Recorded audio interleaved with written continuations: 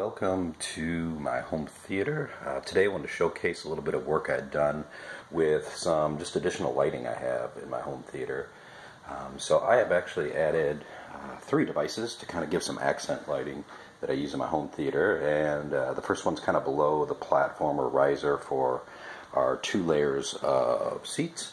The second is above the sconces there. There's an uplighting that goes above the crown molding, and I have 2 of those. And what I did to build these in, I used a little Wi-Fi chip called a Photon, a Particle Photon.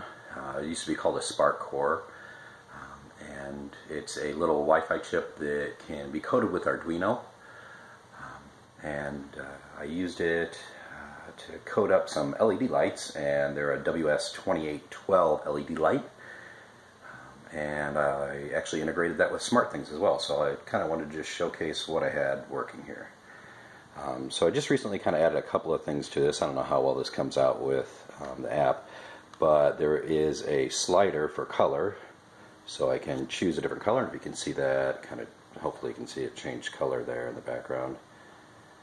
It turns more of a green there. I can turn it a blue, different colors, etc. The last piece of the puzzle that I was kind of working on was an overall dimming feature for this, and I just recently finished that off, and that was the ability to kind of do a full slider, and if you see here, it'll dim according to how much I slide up and down on the slider that's built in. So I just kind of finished that off, a little project that I was working on. And all my code's out on GitHub. My username is JJHTPC, and that's for JJ Home Theater PC, which, if you see by the theater, it's kind of one of my interests.